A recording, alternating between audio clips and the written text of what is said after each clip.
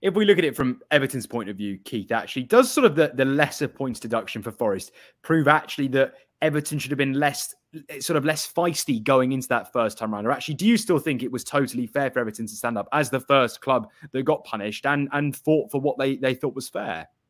Yeah, look, it seems that the way that different decisions have come about and the final conclusions they've come to have been different in each case, and that's what's so difficult to understand. And therefore, you just really don't know what the right approach would have been. Everton, in the end, decided to plead guilty, so they did cooperate on that basis. Up until then, they'd also, as I understand it, very helpful with the Premier League in terms of access to material, etc. And there'd been no sign that this was even going to be near a 10-point penalty. And what we're really talking about is that, that 10 points got reduced to 6. Really, it should have been 6 points at the start, not 10. And therefore, any Everton appeal should have been against 6 points. And that's really where we're coming to now. And the whole process is just, I'm not the only one. There's a lot of people saying that the Premier League have lost a lot of credibility over this whole issue.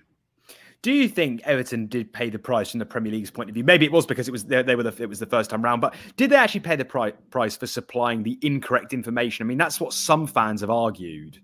Well, they've said yes. I mean, the words I think have been reduced to objectively misleading. But the thing is, with different independent commissions hearing each case, the members of the panels are taking different views on what actually happened. And that's also adding to the confusion because people have got different views on whether that was misleading or not. And so until you have a standardization and, a way to sort of justify and to check what's really gone on, then it's very difficult to say that each case has been handled exactly the same. And is it also fair for Evertonians to feel angry that effectively Forest argued in that case, I know you read through it, that Everton gained a sporting advantage from their FFP breach? Do you think Forest effectively during their process were trying to give a favourable punishment? Not to say they were trying to belittle Everton necessarily, but of course they were trying to, scrap for Premier League survival. Well, it's interesting, again, the wordings that's coming up. I mean, they're saying that basically what both commissions are arguing is that if you breached, then you spent extra money, then therefore you must have gained a sporting advantage. I find it very hard to see how Everton did gain a sporting advantage, and we've seen Forest as well. Potentially, the argument came down to 4 games where the player that was eventually sold played in those 4 games, and they claim there was a sporting advantage there. I'd hardly say that is a major, world-changing sporting advantage. And in both these cases, we've got clubs that were at the lower end of the table, not in great form, losing games.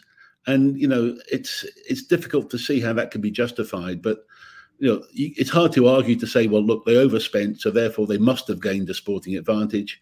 I don't know. Did they waste money? Were there injuries? Were there different things? It's hard to say. And again, this is such a subjective view that's taken. It's very difficult to see. Considering that Forest got those 2 extra points of being compliant, do you think that is the case then? Would that be fair to say that Everton will now take a hands-off approach, if you'd like to call it that? Well, certainly if I was chief executive there just now, I'd be telling my KC to go for the jugular, to put his foot on their throat and to proceed at 100 miles an hour and go for them. Because as each commission's rulings have come out, we're finding more and more that Everton have got more to argue now and to positively look on their side. And so I would be saying, no, don't take your foot off this. Go fully for them, because it's such a mess they've got themselves into that you've really got to go for it. Is there not a worry, though, that if you were to do that, say, that actually the Premier League would just turn around and do what they've already done and issue more points because you haven't been responsive? Or do you actually believe that putting forward a stronger argument with effectively more points in your case would mean that they have no legs to stand on effectively? Correct. I think they have got got no legs to stand on right now because such conflicting points are coming through time and time again. And as I mentioned, that different members of the panels will take conflicting views on different issues. I think now Everton's mitigating issues around the Ukraine war. I think some of the new panel may see that in a different light now, because I still find it so hard to believe that that was supposed to be considered a day-to-day occurrence. And yet the Ukraine war is not quite, to me, a day-to-day occurrence. And so it's hopeful that, they will find a way to try and accept a lesser penalty on Everton. Certainly the double jeopardy argument is very clear. And it's going to be a very minor breach if there is one, of course. But I think that the Premier League, I think, would be anxious to try and put a cap on both these cases and get the season finished. And I don't think they're going to go too hard. I'm hoping, well, my guess at the moment from all I've been reading on the legal commission reports, and I've been rereading them again, I think we might be looking at something like 2 points. So that then takes your total up to 8.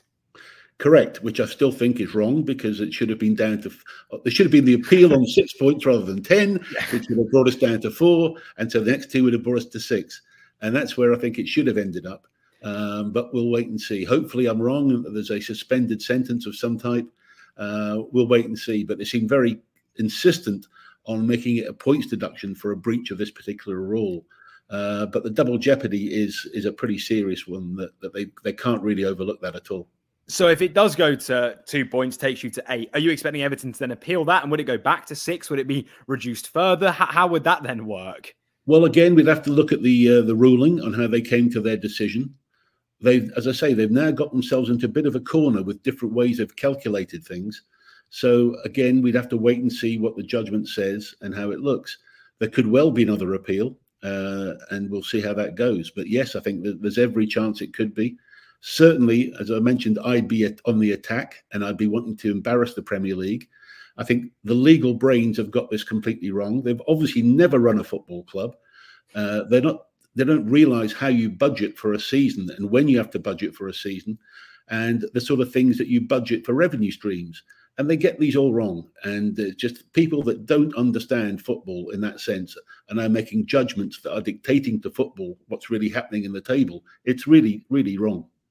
Are you glad in any way, Keith, if we try and take a positive spin potentially, that actually it's happening now rather than later? Because, of course, as we've discussed in previous weeks, there was always that sort of cloud hanging over Everton, wondering when it was finally going to happen. Is there some relief that actually now hopefully the wheels start to get rolling on this and you can progress?